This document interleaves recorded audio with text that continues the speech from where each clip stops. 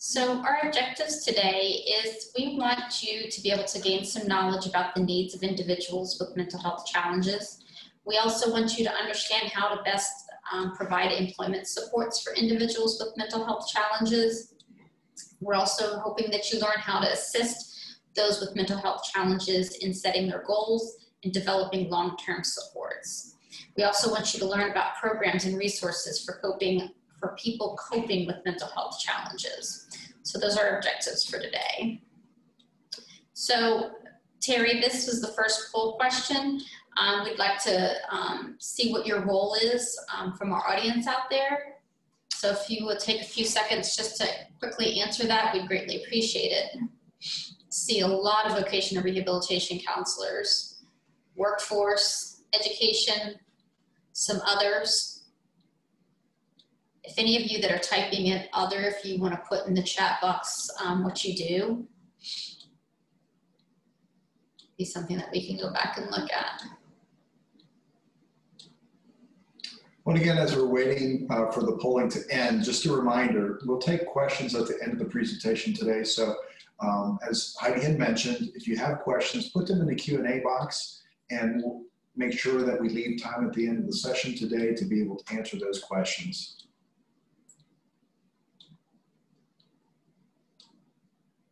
And we can probably, Terry, if you want to, we can probably end the poll. Yeah, we're just getting a little bit fewer responses than we were before. So I was going to suggest that we'll end the poll. Okay, it looks about almost 80% of you are vocational rehabilitation. So glad hopefully we'll be able to find this information useful. Terry, if you could close out the poll. Try the X on the top. Oh, he's letting them see it. He's sharing the results so everybody can see it. Okay, is it gone down now? It's still up on our screen, so go ahead and hit the X on the top. Right. Okay. Okay, I was able to close it out. Excellent. Thanks, Kimberly. Oh, you're welcome. So today we wanted to define a few things.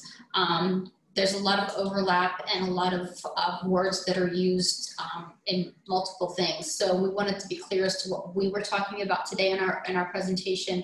So SUDs, or substance use disorders, that is going to be the use of any type of alcohol or drugs, and it's going to be that excessive use of that. So anything from your cannabis to your alcohol to your opioids. Serious mental illness. So the difference between an SMI and an SED, which is serious emotional disturbance, is age. So your serious mental illness is going to apply to your adults that are 18 and over. Your serious emotional disturbance is going to apply to your youth, those that are under the age of 18. All of them are going to have some sort of serious impact in a person's daily living, their functioning. And that's how they're going to fall into these categories. Those of you that were in education, you're going to see a lot of your serious emotional disturbance in your IEPs or on your RRs. It's pretty much a catch-all category, and a lot of your different disorders, such as your childhood schizophrenia, your pervasive developmental disorders, things like that, they're all going to fall up under emotional disturbance at that age. Co-occurring. So you're going to hear us either call co-occurring or comorbid today. And when we're talking about that, we're talking about the person that's been diagnosed with a mental health disorder and also substance abuse. That can sometimes also be referred to as dual diagnosed, but today we are going to be referring to dual diagnosed as somebody with a mental health disorder and intellectual disabilities. And first we're going to be talking about transition age youth, and I'm going to be talking first about resources, then we're going to dig a little deeper into the challenges that youth, we're talking about individuals typically from age 14 to 26. That's how the mental health system typically defines that age range. Excuse me, but I know that falls within the transition age youth or age range for individuals in the VR system as well, although ours goes a little bit higher on the adult side. So first we're going to be talking about the Youth Technical Assistance Center.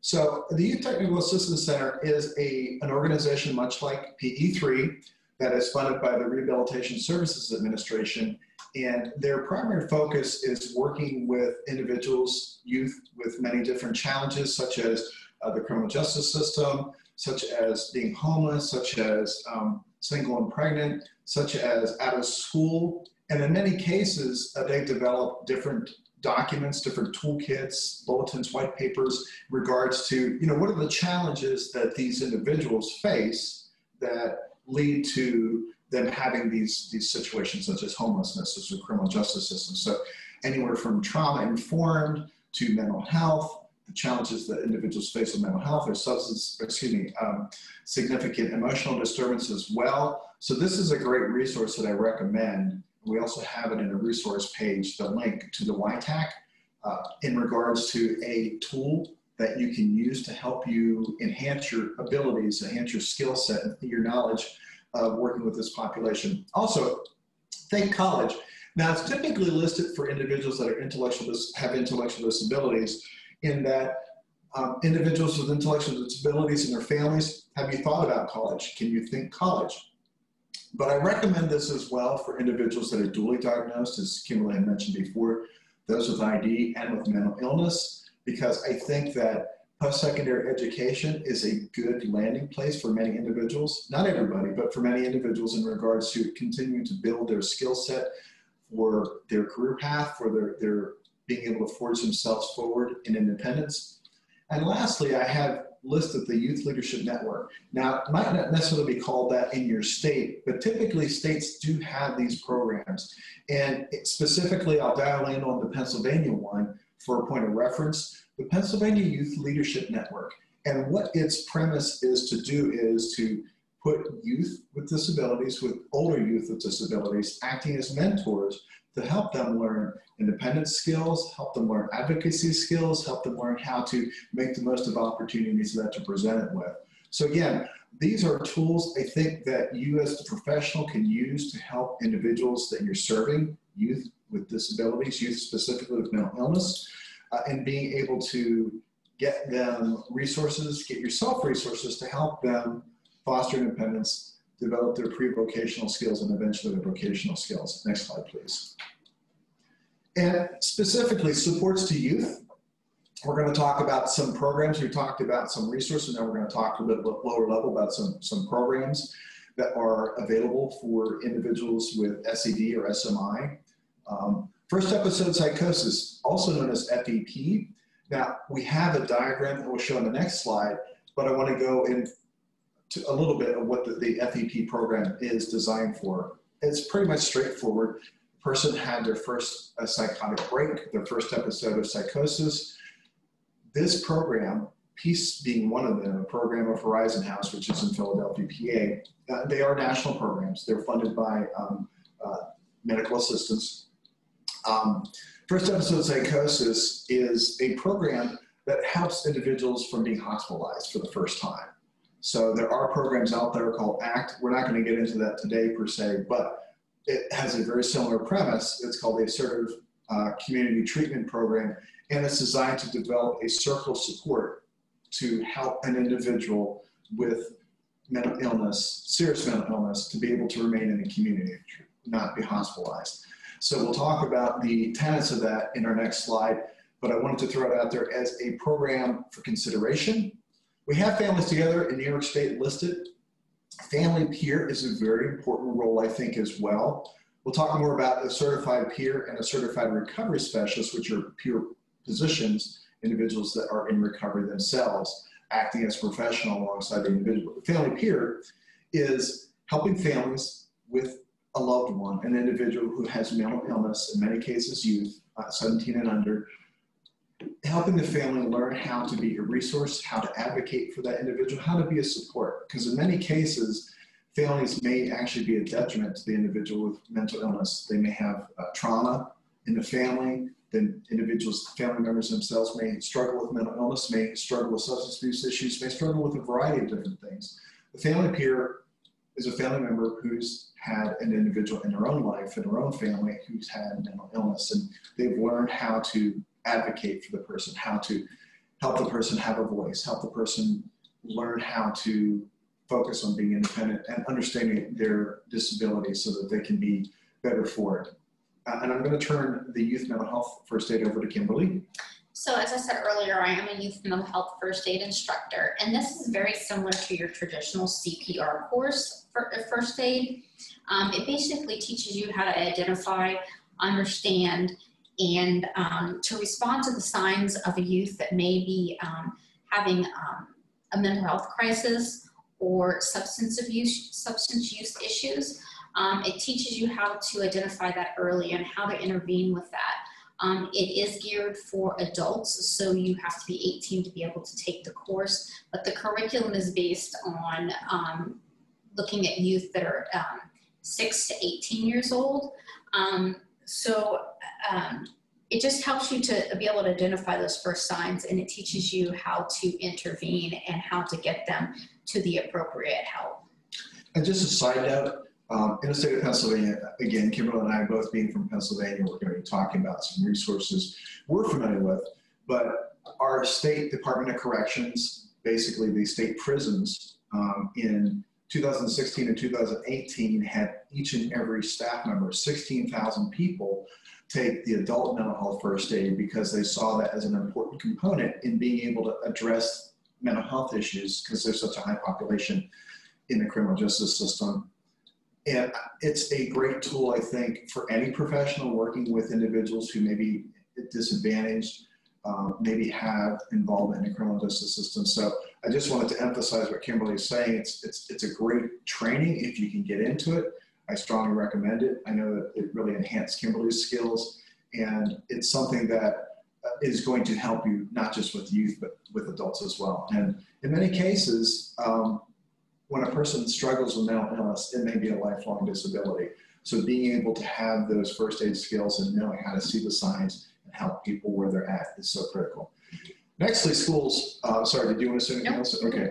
Nextly, schools, making sure that the schools are tuned into providing mental health services is critical. And in many cases, the schools are there because they're being tasked to do so many things with individuals these days.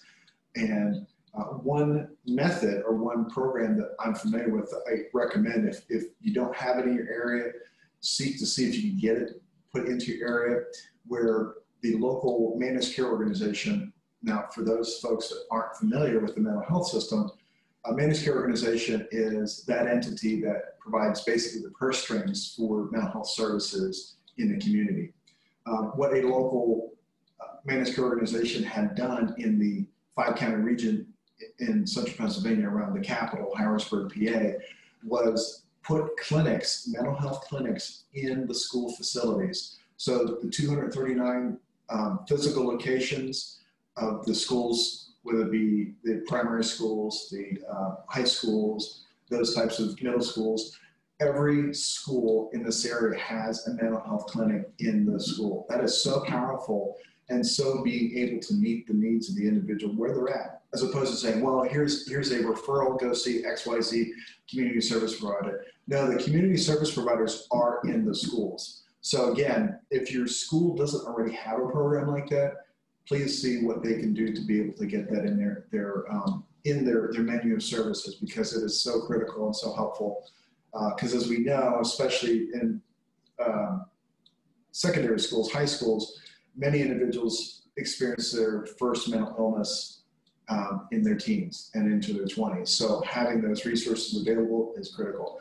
And lastly, colleges. As you probably know, many colleges have their disability services offices on campus, but as things have been challenging moving forward in this world that we live in right now, a lot of things have gone virtual.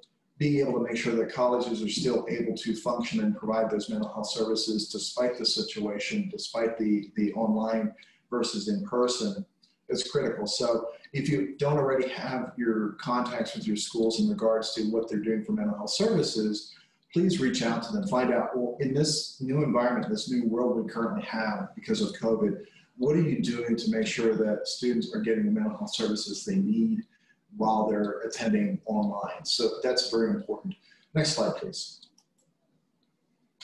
So what we have here is the diagram of the FEP, the first episode psychosis program. So we'll start at the top, 12 noon of the diagram, and move around.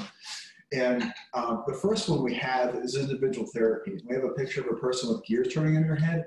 So it's so critical for when a person has their first episode of psychosis to have that therapy that meets the needs of where they're at. So that's the first part of that wheel. And moving clockwise to the right, we have family therapy. And again, as I mentioned earlier, having family peers as a resource, having families understand what's going on in their loved one's life, finding out what is going on in the dynamic of the family. There may be some issues that are exacerbating the mental illness as opposed to helping that. So having the families be in therapy as well to meet the needs of the individual is so critical. Next, psychoeducation, helping the individual understand what's going on in their life, helping their family understand what's going on in the life of the loved one is so critical. So psychoeducation in helping understand it's not your fault. This is what's going on. It could be a chemical imbalance. It could be some family dynamics. It could be trauma that they've experienced. So helping them understand themselves is critical as well. And the next one, very importantly, is supported education and employment. And again, depending upon the needs of the individual, the abilities of the individual, it could be a supported employment scenario where they graduate from school, they don't want anything further, they've dropped out of school, they don't have their GED, they just need support getting that first job or getting a job to provide them independence. That's one level of support, but also supported education because maybe the person did graduate, maybe they graduate at the top of their class.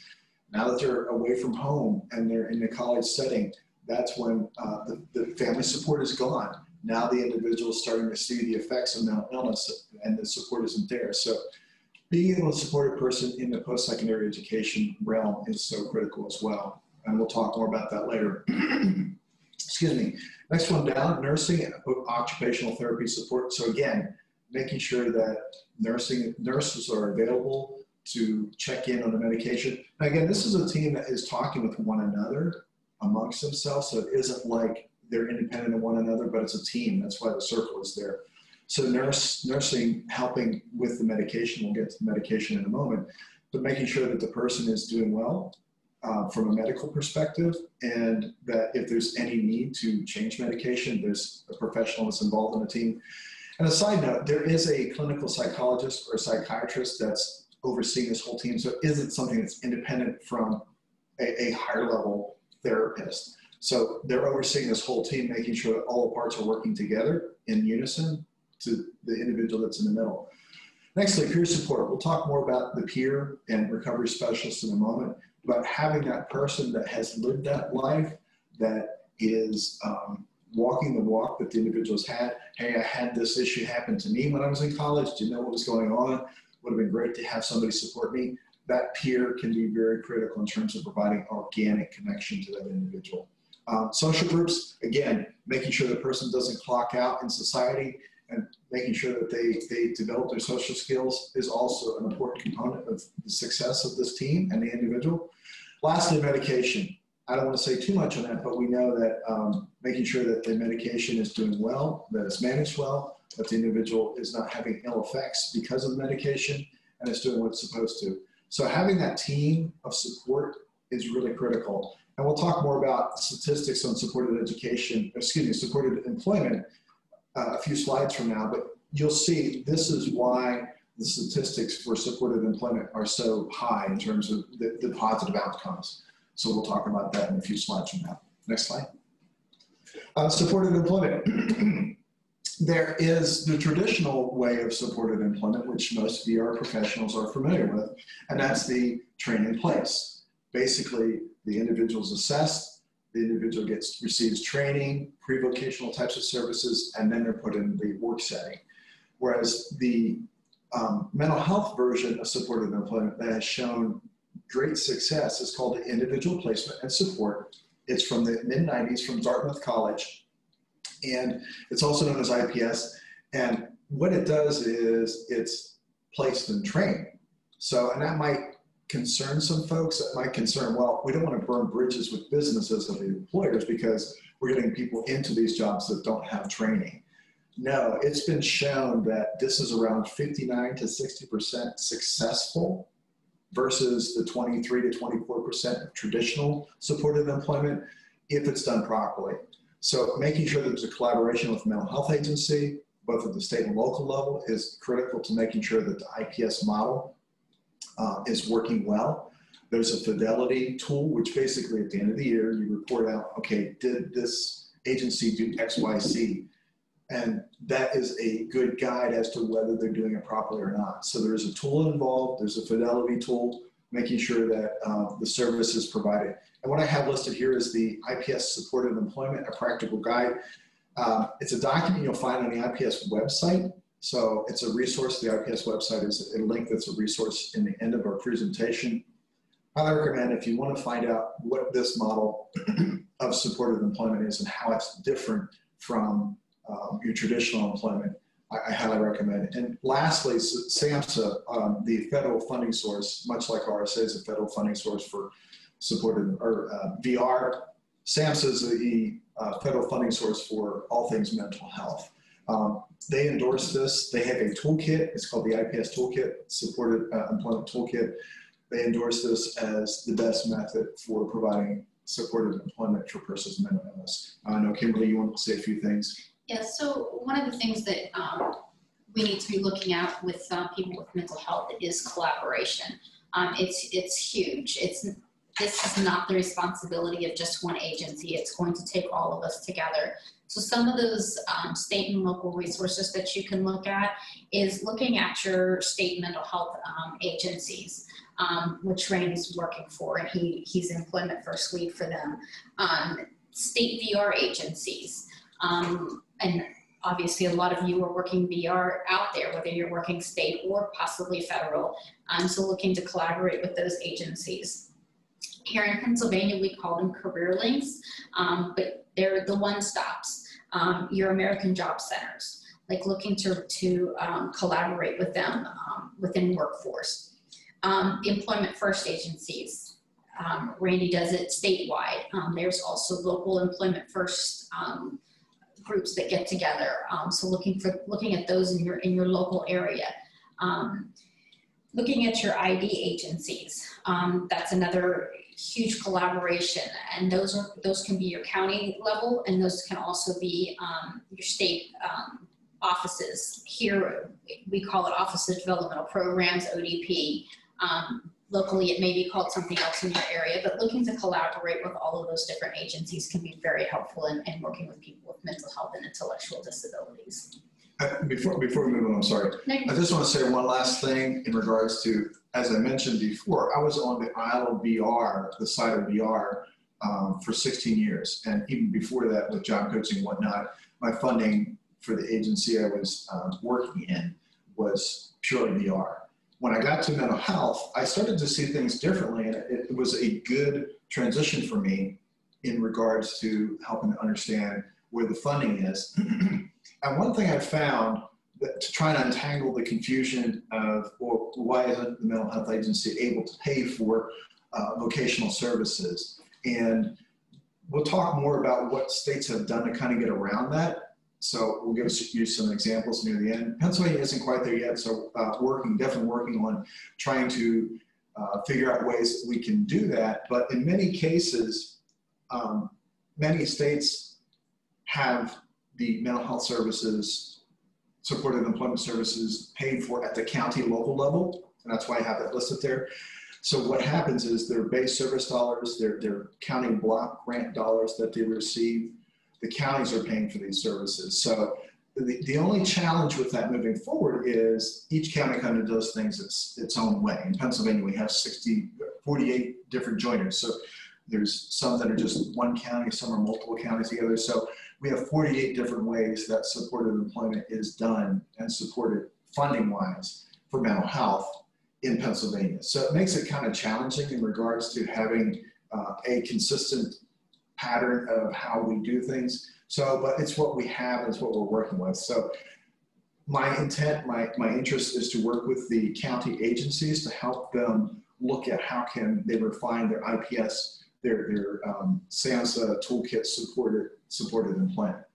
So it varies from state to state. Get to know what your state mental health system does, get to know where they're paying for supported employment services, and get plugged in with those organizations, whether it be the state itself or the county. Next slide. And supported education. Again, I think it's two sides of a similar coin in regards to many individuals may need the path of supported employment to help them be successful for those individuals with mental illness. But I think many, many individuals would benefit from good supported education resources made available to them. Now, one model that I'm listing here is the Clubhouse model, and it's based off the Fountain House model from New York City from the 1940s. And currently, the National Center for Clubhouse Development, the one icon I have listed here, is international, and they have clubhouses in more than 20 different countries. So it's an international model, but in the United States, it's not in every state, but it is in very many states. It's in Pennsylvania, for example, it's in Massachusetts, it's in Minnesota, to name a few. But the Clubhouse model is twofold. It does have supported education, but it also has supported employment. And the supported employment model is what's called a work order day. So the individuals come in, they're Clubhouse members. So it's a place, it's a safe place in the community to help them build their social skills, but also develop work hardening skills.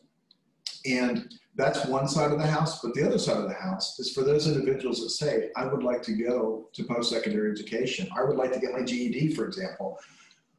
The Clubhouse model provides supported education resources to help the individuals be successful. And I have the word importance listed there because I can't express enough the importance for supported education and for the need for not just VR, but the mental health agencies, state agencies to be able to support this. And the reason I state this, for example, just to give a backdrop, in Pennsylvania, just one state of many, there are about over 660,000 individuals with mental illness who are receiving Medicaid benefits in Pennsylvania. Now, if you think about that, the state VR agency, they serve about 85,000 individuals annually. So the capacity just isn't there for the VR system to serve the sheer number of individuals with mental illness who could potentially be working. And I'm convinced, again, this is more of an anecdotal type of thing, but I'm convinced, being professional in VR for 30 years, that many, many individuals are going to the job centers, the American Job Centers, the one-stops to look for work. They have the ability to get the job. You know, they present well, they're able to do it. But when the stressors of work hit on top of their existing mental illness, they lose the job. So I think that in regards to supported employment, it's a critical thing to help individuals, but also supported education. And the reason I bring that up is because many individuals are looking for work that is beneath their ability. And that's part of the reason they're not being successful. And the reason they weren't successful in that is they went to school, mental illness kicked in, they dropped out of school, and they're saying, I don't want to go that path. I think we need to say, what can we do to help these individuals to be successful in the post-secondary schooling so that they're getting the schooling that they're desiring, they're getting the types of work that they're desiring, they're getting the skills that they need to get those jobs. And then by having the support continue, they're able to be successful and not lose that job, and also be satisfied with the job because they have the degree, they have the skills of their capabilities. So I think collaboration with post-secondary institutions is critical as well. That's the last thing I'll say on this. As we know, most universities, most post-secondary schools have a disability services department or individual, depending on the size of the facility, that helps these individuals with mental illness. What I'm hoping to do, we're looking at a pilot. Not sure how far we're going to go with it. It's just in its genesis stage at this time. No pun intended, because it's Genesis Club. But we're looking at getting, as I mentioned a few slides ago, getting clinics on community college campuses so that individuals have mental health services where they're at, as opposed to going to community college, having their mental illness, struggling because maybe they're not developing relationships with individuals, because it's a totally different world, I think, in community college versus like the university setting where a person is on campus housing and whatnot. Anyhow, what we'd like to do is put these clinics in these community colleges so that individuals are getting services and served by the community providers at the school. So I think shored out supported education is something we all need to look at doing for those with mental illness. And lastly, I have the higher education support toolkit, which is from Boston University. Again, can't recommend it enough. It's a resource. It's referenced in the resource section. Print it off, pull it up as a PDF, whatever, look at it. It's a great document in regards to helping a person develop like an education wrap, shall we say, to be able to help them develop their tools that they're comfortable with to be successful in school. Now, it's something that they partially fill out themselves. What are the needs? What do they think would be helpful for them to be successful? But it puts it on paper. And then a professional sits down, works with them, and they work through, well, how can we accomplish these things? Great tool. I recommend it highly. You know, if you know individuals are going off to school that have identified mental illness, I would say sit down with the individual, have them fill this out, and then review it with them before they go out to school. Next slide. Comorbid, as Kimberly had mentioned, there's co-occurring, which is more the medical model. So it's typically found in the cases where there's medical assisted treatment, MAT, where the individual's having like Suboxone or some similar drug to help them off of opioids. So that's usually the co-occurring. But comorbid is more in the therapeutic realm. So we have comorbid listed here. And again, we want to identify its mental health and substance abuse. And the reason we have this slide here is we're asking, is it the chicken or the egg? Is the mental health more important? Is the substance abuse more important? Which is the higher priority? The answer is both. So whether the mental illness started at an early age or the substance abuse started at an early age, they started drinking at 8 and they found out that they had bipolar at 15, excuse me, doesn't matter which started first, they both need dealt with equally. You can't try and weigh up, you know, you have a scales that's unbalanced. You got to balance the scales out and you have to work both simultaneously and see that whatever resources you're sending them to, any therapist or whatnot that you might be funding or that the mental health services might be funding, but they're dealing with both equally. Next slide, please. Dual diagnosis, Kimberly and I are going to share this together. The dual diagnosis, again, are those individuals with intellectual disabilities and mental illness. So I'll let Kimberly talk about the first bullet and then I'll finish out. So again, we were talking about dual diagnosis, it being mental health and intellectual disabilities, which is how we've diagnosed it here. So collaborating with those agencies is crucial when you're working with somebody for employment. Looking at your, most of your, I know it's here in Pennsylvania, our intellectual disabilities are county level. And like Randy was saying earlier, some of them are co-joined, so some of them are multiple. We have 48 across the state. So hooking up with those, finding out who your local county level intellectual disabilities is, and then also looking at who is at your state level. Like I said here, it's Office of Developmental Programs at ODP. Mm-hmm. So looking to see which organization is at the state level in your local area and making sure that you're collaborating with them. It can be huge in helping this population. Right, and in many cases, there may be funding available for those individuals that the mental health system may not be able to provide. Through waivers. Through waivers, through home and community-based services waiver. And also base funds. And base funds, yes. Mm-hmm. So, and also too, in many cases, because the individuals have dual diagnosis, much like comorbid, co-occurring, since the individual has both, there's more agencies that are probably working on behalf of the individual. I know in our own state, and I'm sure it's like that in many states, the State Office of Mental Health, my agency, and the Intellectual Disabilities Office work together collaboratively, and they have different, they actually have a conference, they have different learning sessions where we can learn about, okay, what are the specific needs of a person who presents with these multiple issues. So again, looking to your mental health agency, looking to your ID agency, as well as at the local level is critical to being able to know, okay, what resources are available to help the individuals that we serve. Another organization I'm going to mention, just like I mentioned with the YTAC and the Youth Leadership Networks, Pennsylvania Youth Leadership Network earlier, is the Statewide Employment Leadership Network. Now, it's not something that is similar to like the WINTAC or the YTAC or the NTAC, the technical assistance agencies or the PE3 who we're going through right now. It's not funded the same way. It's not funded at the federal level, but what state ID agencies do is they pay a fee to the Statewide Employment Leadership Network annually to receive resources, to receive technical assistance, much like the different RSA technical assistance facilities provide on all things employment.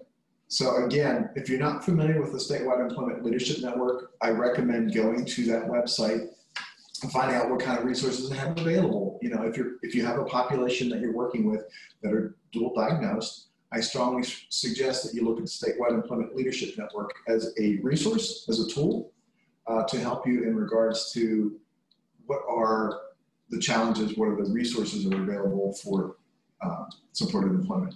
And again, I'm going to reiterate about the Youth Leadership Network. Again, individuals that are in this situation may greatly benefit from the Youth Leadership Network. Say that 10 times real fast. In regards to advocacy, in regards to support, in regards to learning leadership skills. So again, I recommend those two organizations to be able to provide technical assistance, both to yourself as a professional and to the individual as the individual you're working with. Next slide, please. So Veterans Administration, that is a federally funded service for veterans with mental health. One of the biggest resources that they have is their Veterans Readiness and Employment, which is VR&E, to help people with mental health get back to work. That's a special program. Basically, that's the federal funded part of the state VR. It's the same agency, but just the federal part of it. We are going to go more in depth in this afternoon because we are doing the presentation on the veterans' mental health. But we wanted to bring this into here because veterans' mental health is huge, and those of you that are supporting them. One of the big services that's a really great service for them is the Veterans Peer Support Services. So this is basically somebody that has, just like the regular peer support, it's somebody that has that lived experience that can walk alongside of that veteran and help them through those services. They can help them with goal setting. They can help them identifying their strengths, supports and resources, looking at things in the community to be able to help them. It's huge when these men and women are coming out of the service to be able to transition from that military life into that civilian life and the trauma and everything that they've been through. And like I said, we'll get really in depth into this afternoon. But that VA peer support is critical for them. You mind if I say a few things as well? I was thinking as Kimberly was talking, this is something we hadn't scripted, but I think it's important nonetheless. There are 145 VA hospitals across the United States, which is a large number, and every one of them has VA peer support services. And it's something that, again, we'll talk about the details of it in a little bit here, but it's something that's a very organic thing. And if you're talking with veterans, if your population is veterans that you're serving, find out if they have a VA peer in their life. And if not, find out what they can do, help them to find out what they can do to be able to get that peer in their life. And one last thought in regards to this is what's called the Memphis Model Crisis Intervention Training, or CIT for short. It's something similar to the mental health first aid. It's a week-long training that professionals, typically first responders, and many of them are veterans, you know, firefighters, police officers, EMT. This is a great training for them to take as well in regards to how do you deal with an individual who presents having mental illness. You know, they might roll up on a scene and maybe it's domestic violence, or maybe the person crashed because they were driving down the middle of the road because they thought they were in another country and they were avoiding IEDs. So they crashed or they caused an accident. The CIT training helps individuals to be able to, professionals, be able to address, okay, the person might be presenting with mental illness, but also too, they've added a component. Okay, this person might be a veteran who's just returned and they have some mental illness. How do we resolve the issue? How do we help them come back to sense of reality? How do we help them, you know, not do anything violent against them or have them do something violent against others? It's a great program. Again, Memphis Model CIT. It's not listed in our resources, but we'll see that we get that information out to you. Sorry, Kate. Go ahead. So criminal justice, this is another big area where you're going to see a lot of mental health is in the population that's either in jail, prison, or even in a federal prison. So statistically, about 64% in jail have a mental health diagnosis. About 54% of those that are in prison have a mental health diagnosis, and about 45% in our federal prisons. If I could just pause you for just a moment, Kim, I'm sorry. Just for clarification, jail is your local, your county lockup.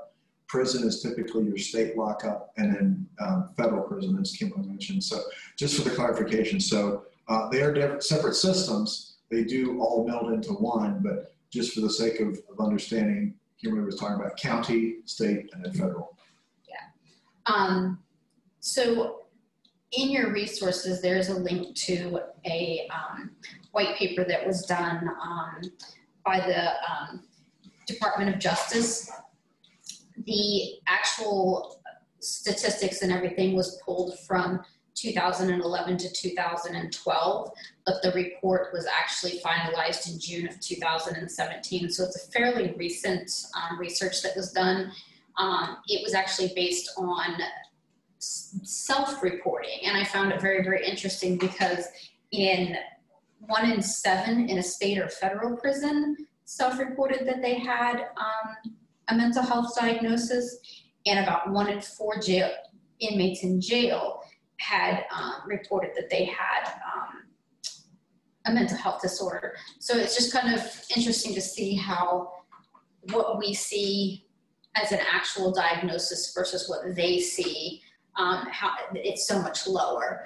And I have actually seen that when I've been in the state jails here, the correction centers, that they don't see themselves as having a mental health diagnosis. So trying to get them to talk about that and acknowledge that mental health sometimes can be kind of hard, which then of course impacts their ability to work because they're in denial of that mental health. And so trying to get them to overcome that and accept that and be able to work with it so that they can overcome it and be able to be employed and it doesn't hinder them and cause them problems.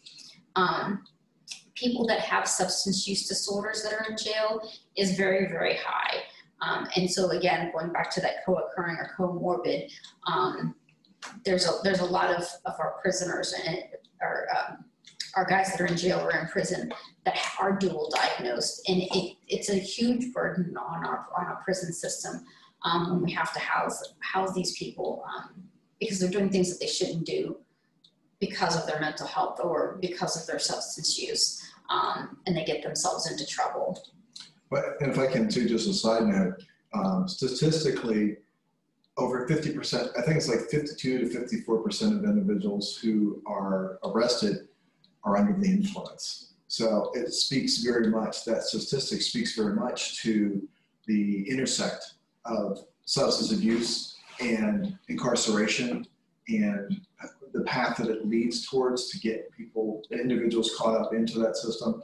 So that's one thing we want to keep in mind as well. is that, you know, if you're working with individuals that have a criminal record, there's likely, more than likely, a mental health diagnosis and statistically a substance abuse diagnosis as well. So I'm sure it's something folks are already aware of, but we wanted to lay out the statistics so you get an understanding from a data perspective. So, and again, in the criminal justice system, traumatic brain injuries is rampant. The statistics are anywhere between about 25 to 87%, which is very, very high. Some of it is self-reported. A lot of these guys have had brain injuries as children prior to coming into the criminal justice system. And so then a lot of times, due to socioeconomic stuff, they may or may not have ever been treated, so there may not be any medical records. So sometimes it is self-reported, which is why there's such a discrepancy in the numbers. We can't like pinpoint it because a lot of times there isn't that record, and we're just going on what they have said from the traumatic brain injury that they've had. Well, and do you think too, Kimberly, it might be, do you think that institutions, jails, prisons, whatever, maybe they look at how you diagnose that disability differently? So maybe the statistics are off because of how they're, you know, one facility might diagnose it this way as a mental illness. Depending on what they're using to diagnose it, Sure. you know, what assessments they may, or tools that they may be using to diagnose it could be different from one facility to the next. So there's a lot of different variances in there, so that's kind of why the number is so broad, but it's significant. If anybody's interested in trying to look, there was a 2018 study actually done here in Pennsylvania on our prison systems, and some guys that volunteered to be part of that research on traumatic brain injury. So it was some very interesting statistics that came out of that. And I mentioned before we were going to get to certified peer and recovery specialists, certified recovery specialists. The history of it is, back in the early 2000s, there was a White House white paper talking about redesigning, reinventing the mental health system. And part of that reorganization, or that reinventing of the mental health system, was the creation of the certified peer. And since then, the recovery specialist has come along as well. But what it is I think there's about 31 states right now that have Medicaid-funded certified peer specialists. And in some cases, many states, they are both a peer and recovery specialist in one. In Pennsylvania, for example, the certified peer, the mental health, the certified recovery specialist, the substance abuse are two separate professionals. But there are many individuals that I'm personally aware, that hold those certifications. So the history was, need to reinvent the system, need to get more down to local level. The answer was the certified peer, the certified recovery specialist. So it's an individual, it's an organic thing, it's lived life. It's an individual who has had mental illness in their history, has had substance abuse in their history. They are in a good place in recovery. They're well enough now that they can take that role on as a professional and talk about it to other people, to be able to be that person to come alongside that individual. Now, they're not a case manager, they're not a counselor, they're just helping them in the process of recovery. So it's a low-level paraprofessional, but it's still a critical, needed service nonetheless. But individuals that are receiving peer services are much better off in the recovery process. And it's a multi-use service. There's youth peer, there's forensic criminal justice peer, there's a veteran peer, there's older adult peer. Currently right now in Pennsylvania, we're doing the LGBTQ peer. They're developing that subset of the certified peer. So it's something that's become very wide, and it's something that's very, very effective in helping the lives of individuals who are living with mental illness, helping them recover, helping them stay in recovery. If you're not familiar with the program, find out if your state is providing certified peer services or recovery services to help individuals in their path of recovery. And when you're working with individuals, if they're receiving medical assistance, and in some cases, we talked earlier about how counties are using block grant funds or base funds to pay for services. In Pennsylvania, the recovery specialist, it's not something that's Medicaid billable because it's a distinct position from a certified peer. but the counties are paying for it. So find out if the individual is receiving peer services, are they receiving recovery specialists if you find out that they have these disabilities. If not, find out if you can get them plugged into these services, because again, any extra services that can support this individual in their recovery process, whether it be mental health or substance abuse, is so critical. It's so important to help them be independent and be successful and stay in that place of recovery. I highly recommend making sure that the individual, I can't state enough, if the individual isn't receiving peer services, if your county pays for it, if your state pays for it, get them plugged into those services if they're not already listed as a service in their life. Next slide. And funding and long-term supports, big question people have in regards to, well, how do we pay for this? One way is rated funding, which you probably know about. Again, we didn't talk about this per se, but Kim and I, with a few minutes we have remaining, we can talk quickly about that. In 2017, the Pennsylvania Mental Health Agency gave the Pennsylvania VR agency $50,000 as a state match for the Pennsylvania VR agency to draw down federal VR dollars. So what happened was, when we gave the VR agency $50,000, it allowed the state VR agency to draw down over $180,000, and it turned out to approximately $235,000. I'm in social services, so I'm not a good mathematician for that reason. But it ended up to be about $235,000. But what was done with that money was it was specifically used to pay for certified peer specialists to become certified, go through the training, become employed, and help other individuals with mental health disabilities. So the Certified Peer is such an awesome program because it helps individuals with mental illness become professionals, but it also is helping them help others with mental illness. So it's a giving profession. It's a really great program. That's one example of rated funding. Another example is state agencies may pay for mental health agencies may pay for the pre-vocational services and a post-vocational, meaning once the case is closed by VR. So there's different models in that regard. One thing that is kind of a buzzwords in the mental health system is called social determinants of health, and also part of that is value-based purchasing. And social determinants of health, there are 9 official ones, but I'll name the high ones: transportation, housing,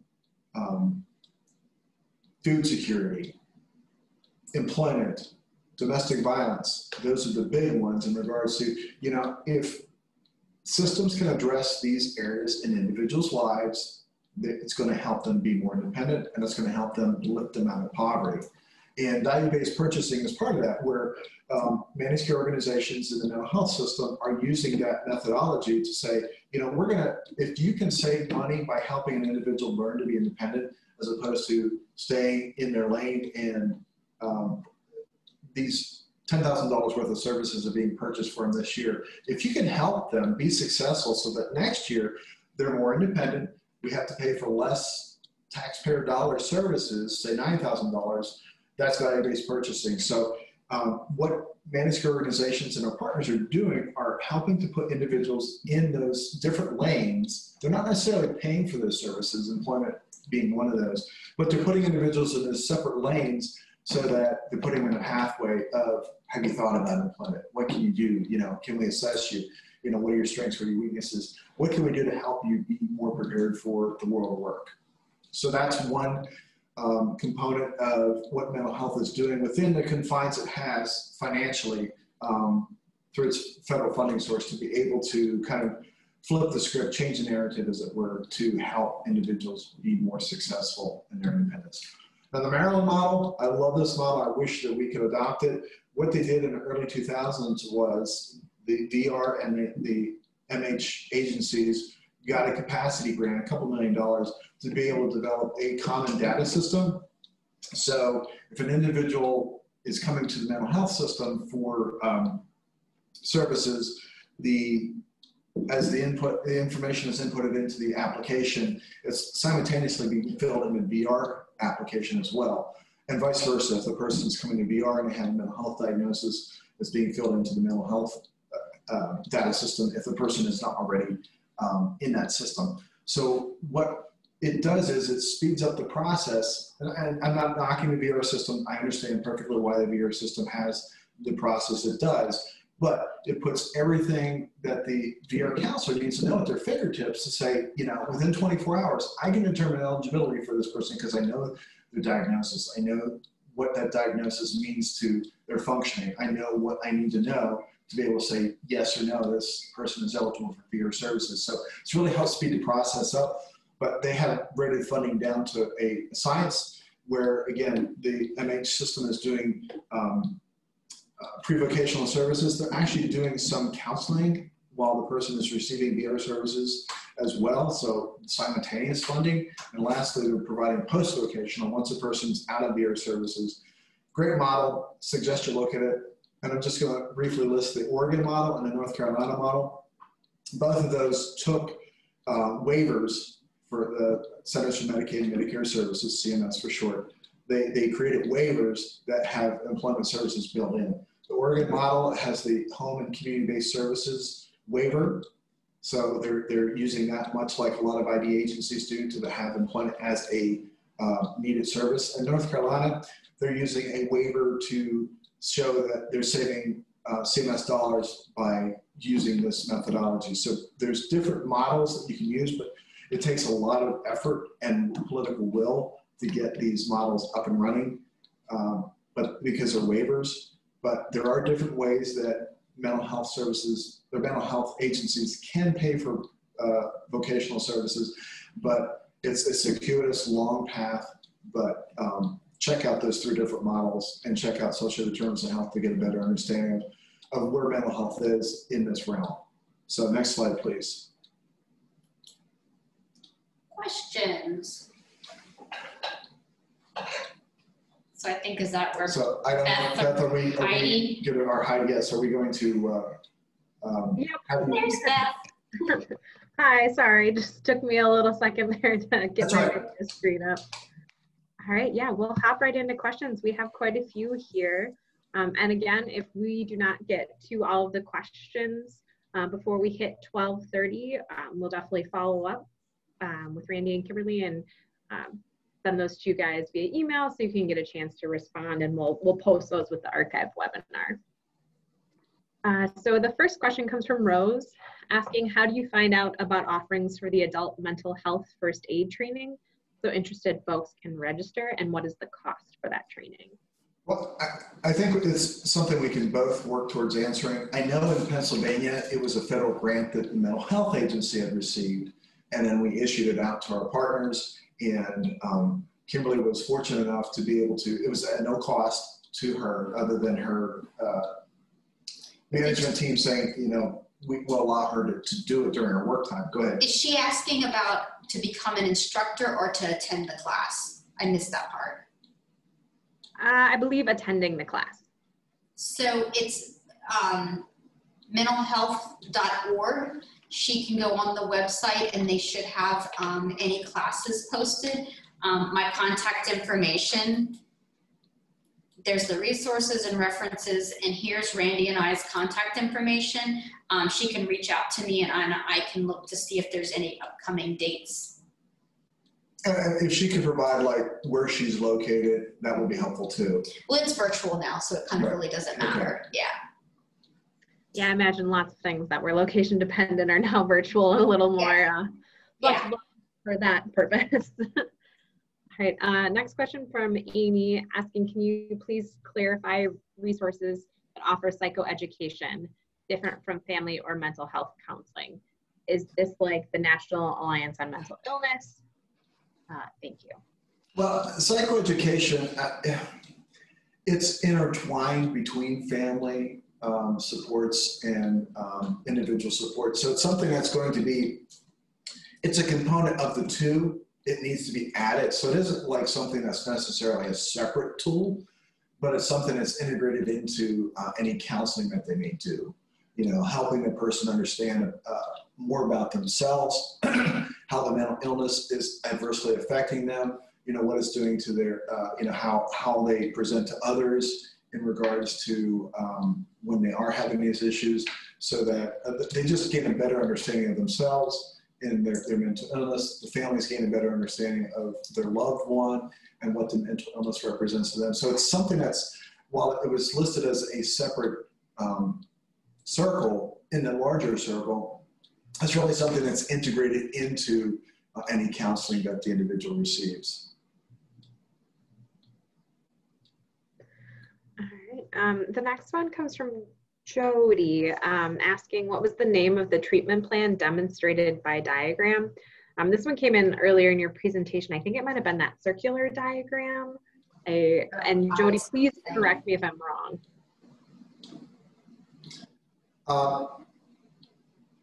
I'm not sure.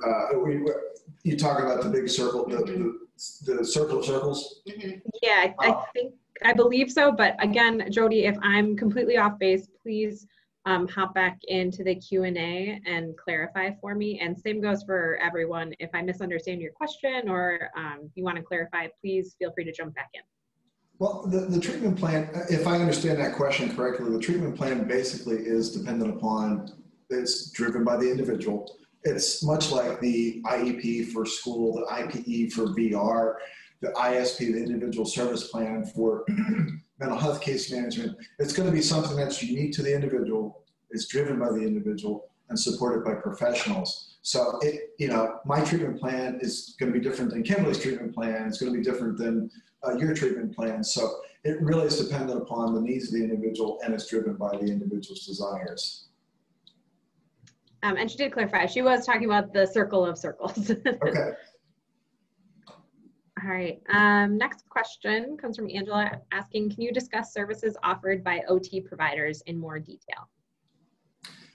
Well, in regards to, depending if the person has never worked before, depending on the person needs to habilitate, maybe the mental illness has been detrimental enough, excuse me, that the person needs habilitation skills as opposed to rehabilitation skills, because they may have never learned those skills in the first place. So the OT is able to help them be able to be successful. A colleague of mine who is a PT, and his wife is a PT as well, helped me to kind of put things in perspective. He said that his wife works with children and helps them with some OT. And I said, well, what exactly does that look like? He said, well, play is a child's work. So again, helping the individual understand, for someone their age, what should be normal behaviors and normal activities that you should be doing, so that it helps them to mature. Because again, as I mentioned, it's first episode psychosis, so how is it helping the person? They may have never learned certain skills, may have been trauma in the family, may have been, the severity of the mental illness prior to medication, prior to therapy. So helping a person habilitate is what the OT person is what their role is. And I think too, to go along with that is like, if you have somebody with a mental health, that's exhausting. And I think that sometimes it's kind of that work hardening. Mm-hmm. I mean, in getting somebody to the point that they can work for 4 hours at a time. So that's where that OT comes into play, is strengthening them that they can get to that point.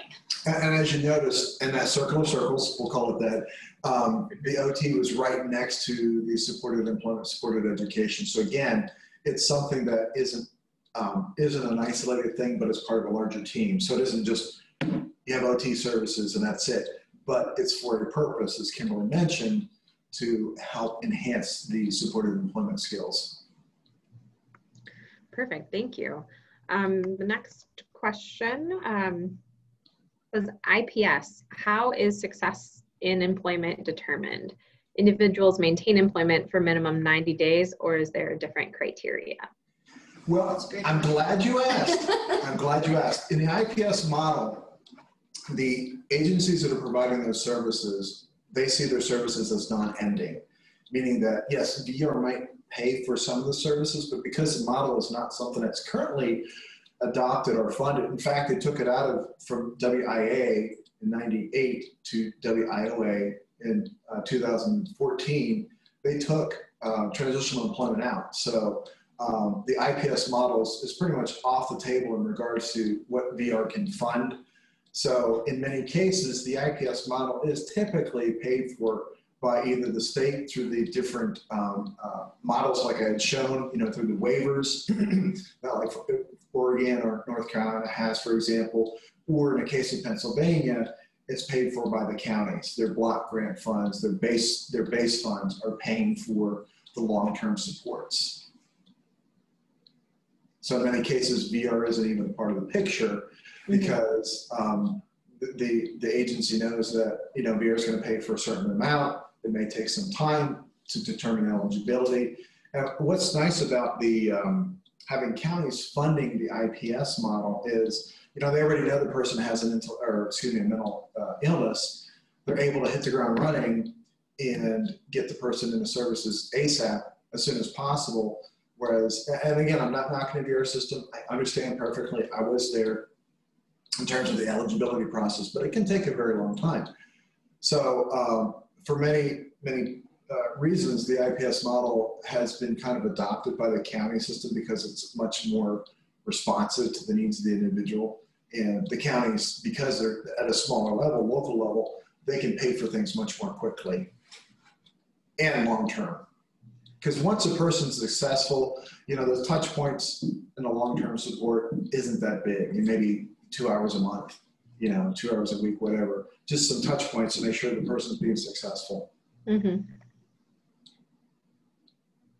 Our next question comes from Karen, and it looks like she is speaking specifically about the state of Rhode Island, but I would imagine this probably comes up in other states as well. Sure. What do you do when the mental health agencies say they don't have the staff and or time because they're doing case management as well? So they cannot provide supported employment services, yet VR cannot provide these funds. We cannot provide long-term funding. Only one mental health agency in the state of Rhode Island has the staffing ability. Well, it sounds like they're talking about a provider of services as opposed to the state agency. So that was what I was thinking as we're talking, and Kimberly, please feel free to jump in. I'm thinking that you need to talk to the providers, the service providers at the local level, because they may have gotten grants. They may have other funds that are more flexible to be used. Like Goodwill, for example, just off the top of my head, a nonprofit organization that has many sources of revenue. So in the case of Rhode Island, my suggestion is talking to that particular provider that was mentioned and finding out, well, how do you fund this? And find out if there's ways that other organizations could replicate that. Because if there are capacity issues, right now, unfortunately, there are capacity issues across the board. So I think that, until the pandemic is over, until we kind of dig ourselves out of this whole situation, unfortunately, I think we're going to have capacity issues.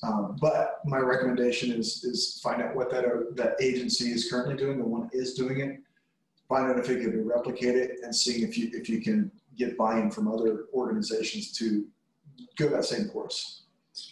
And as far as capacity issues go, I think that's just, it's everywhere. So don't feel bad that it's in Rhode Island. I mean, I've seen capacity issues here in Pennsylvania. So don't think that it's just you. It's all over.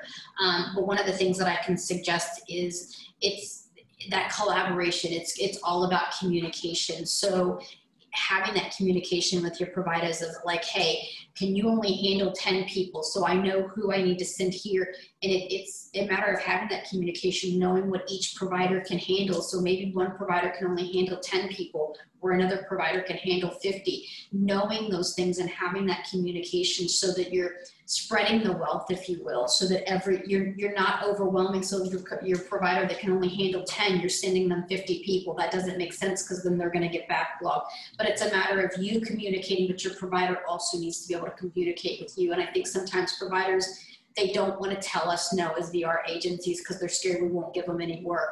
But at the same token, you need to have that communication. You need to have that open, honest dialogue in order to make things work.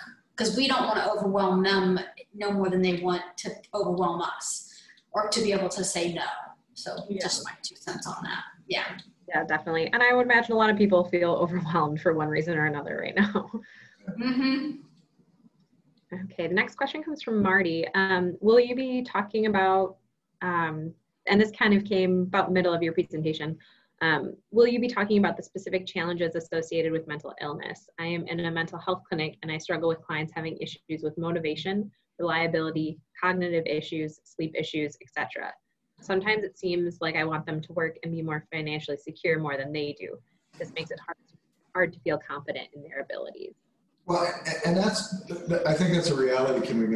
Well, I was just going to say, yeah, I don't know that that's anything that you're doing wrong. That person needs to be in a right spot for employment. And it's the old saying of you can lead a horse to a trough, but you can't make them drink. I mean, we may want somebody to be employed, but until they're truly ready for that, I don't know that you can exactly force it. You can continue to encourage it, continue to use the resources that the mental health field have, the agencies have. Like they have the clubhouse model is really big on being able to teach them that skills and slowly introduce them into work.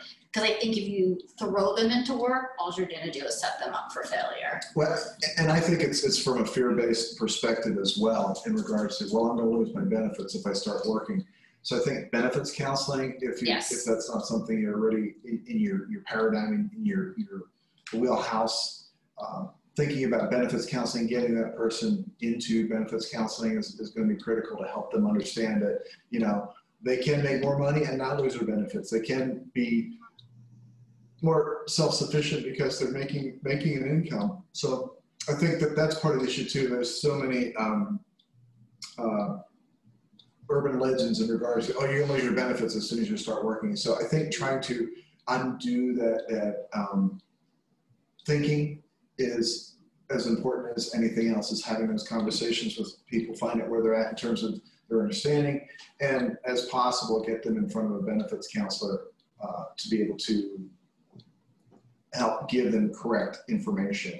And it's also important that the families are aware of that as well. So again, if you're aware of family peers that could be able to help have those conversations with the family, because the individual might be a minor and the family saying, I don't want them to work. I know a personal example of that situation happened where this young lady was unable to work because her mother didn't want her to. It turns out it was an income issue that, if she were working and making income, possibly affect the benefits for the family, and the income for the family goes down. So again, it's as much disinformation as it is information. So helping correct their thoughts is part of that. Mm-hmm. Yeah, and I think with the answer that you two both gave, I mean, it also points out that there could be a variety of different ways to help different people. Not everybody's going to have the same types of hangups and might, need different things to kind of get them over that hump and ready for work. Our next question comes from Emily. Any tips on how to support a client with their job during COVID-19? This is a work from home job for the client and their mental health is affecting their ability to succeed. It's hard to support this person from afar other than calls and encouraging texts. Self-care. That's the first thing that comes to my mind is self-care. If you can get them to write a self-care plan, I think is huge. They need to be able to take care of themselves, because if you can't take care of yourself, you can't do what you need to be doing. Right. So I think it starts right there with them. So that's just my 2 cents on that. Well, and one of the things that we did at the state level, and I'm sure every state has done the same thing, is we pushed through telehealth. And now certified peers, certified recovery specialists are doing things via telehealth. So again, the organic, the peer person coming alongside the person, it's able to be done by phone, it's able to be done by computer and whatnot. So there are resources out there to help people despite the situation. That yes, the landscape has changed. Yes, the way the service is being provided has changed, but there are those individuals that are still available despite the pandemic to be able to come alongside that person, albeit virtually, to help them. So if your state has certified peer specialists or your county is paying for a certified peers services, find out if that person can get plugged into that.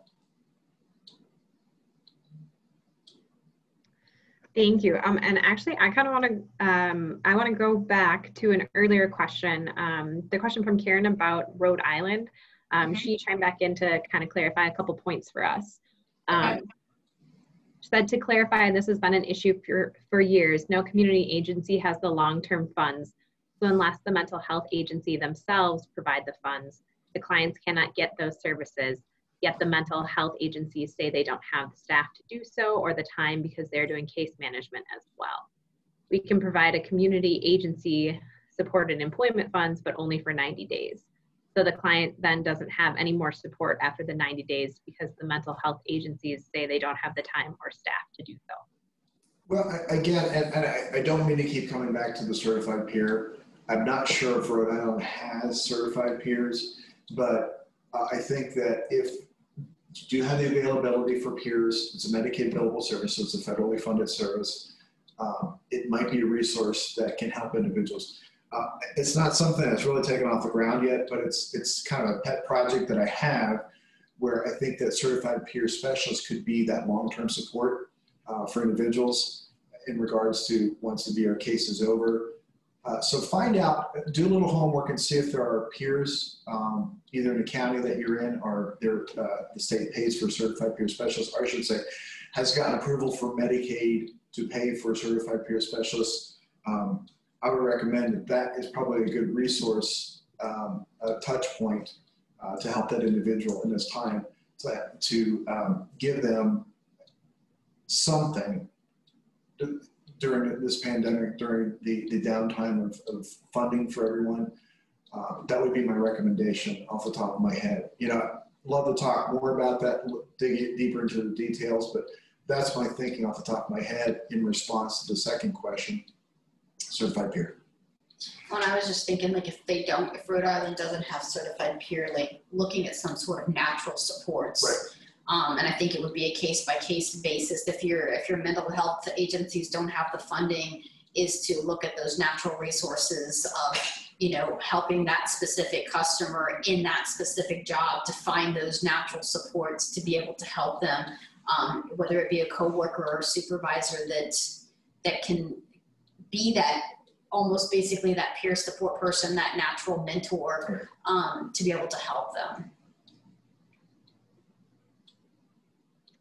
And again, thanks, Karen, for jumping back in and clarifying. Yeah, I hope that was helpful. Yeah, I hope so as well. All right, next question comes from Adolfo asking, what is the trend concerning the SMI population? Do you think therapy is empowering individuals to function more without medication? What have you seen throughout the years? Is it clients having a higher intake of medication or clients making cognitive changes to take control of their lives? Which population did you say? SMI. Okay. That's a tough question, and I don't mean to say I don't think we can answer that, but I think it's we realize now, and we'll talk more about this in the afternoon session, hint, about like overuse of opioids and those types of medications, and just medication in general. I think that medical doctors are just being forced, and in a good way, being forced to look at not over-medicating people. I think that our country had gone up and up and up to the point of over-medicating. So I think that people are looking for alternatives to make sure that it's really truly meeting the needs of the individual. Instead of being the medical model, which is, you know, deal with the pain, reduce the pain, eliminate the pain, it's dealing with the person first. So I don't have any data or statistics to say that, but I would like to think that it's going more towards person first. And again, I've seen an explosion with the use of certified peers. And I think that I keep coming back to that, but I had worked with the peer program when I was in VR for about 15 years, and I saw how beneficial it was and how it grew. And even just the other day, I was in our state planning council where individuals, representatives from different agencies, individuals themselves with mental illness are talking to us and saying, this executive director, this mental health agency, we're seeing this as a benefit. As medications are reducing, the use of peers are going up and it's helping people.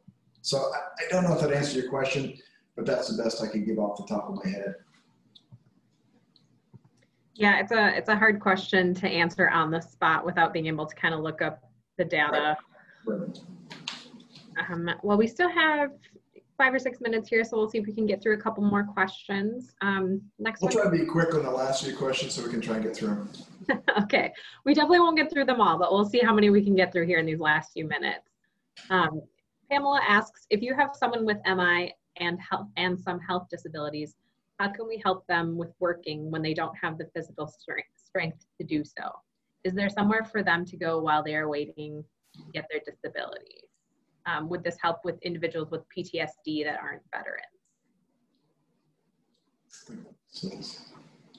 Yeah, that could be a possible. It's like looking at the SILs possibly,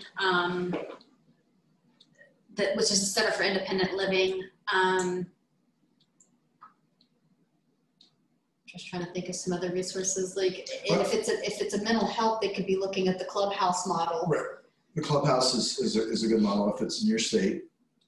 Maybe drop-in centers, if there's not clubhouses in your state, drop-in centers could be good resources. Because again, not knowing the specific situation, it's really hard to say, this exactly is the best response. So again, it sounds like it's going to be more of a mental health. If they're waiting for disability to come through, it seems like it's going to be something that would be more in the mental health realm of things that they would be looking for, because it doesn't sound like they're wanting to go to work, if I'm not mistaken. So I don't know that you would want to go the VR route necessarily, but just looking for those supports to help them during the day, like a drop-in center, a clubhouse, a SIL, looking at some of those resources. Mm-hmm.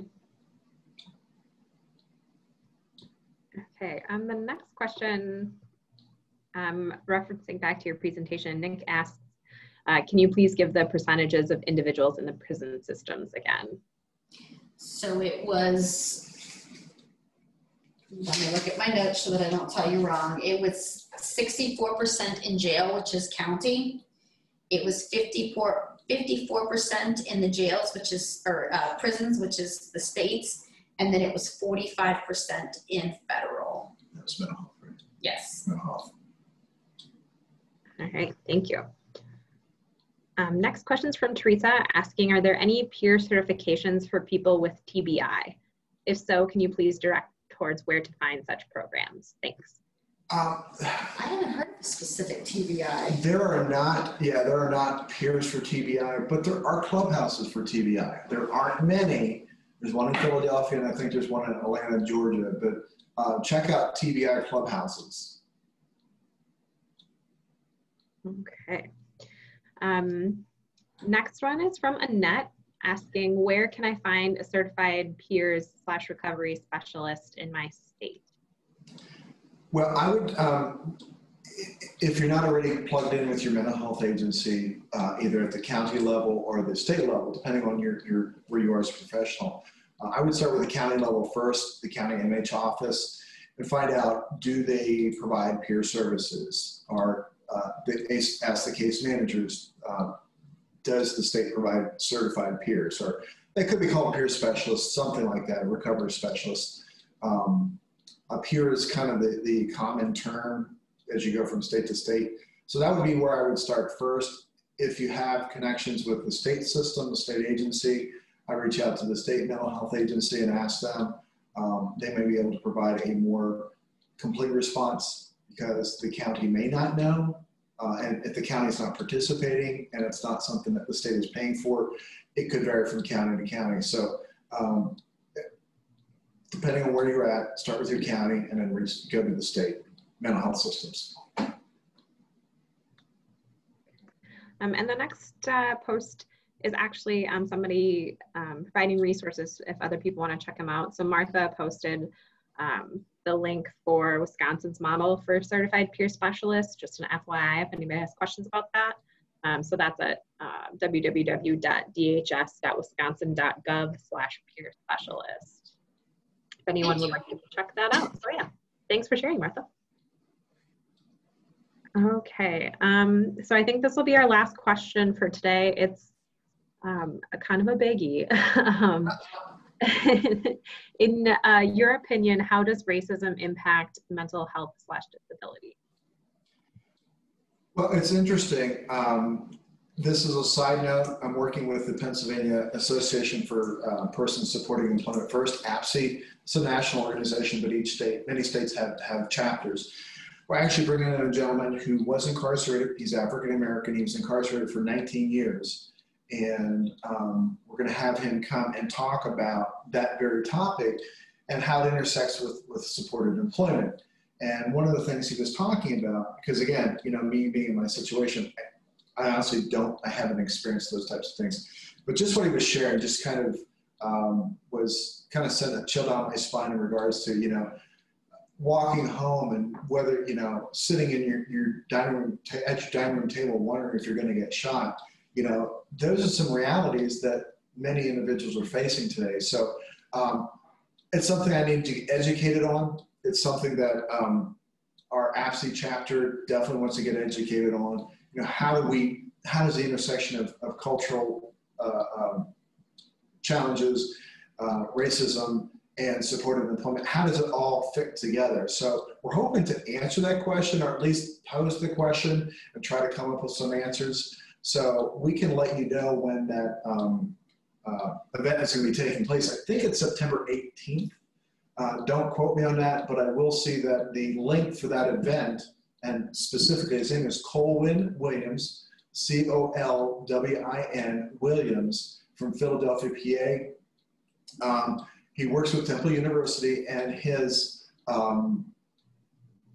program, I'm thinking off the top of my head, is Stop the Hate, I think it's called, or End the Violence, one of those two. He has his own website. So I think it's going to be a very powerful presentation. It's going to be eye-opening, and I suggest for that person who made that request, tune in. I'll provide the information after this presentation so that it's something that they can look at attending.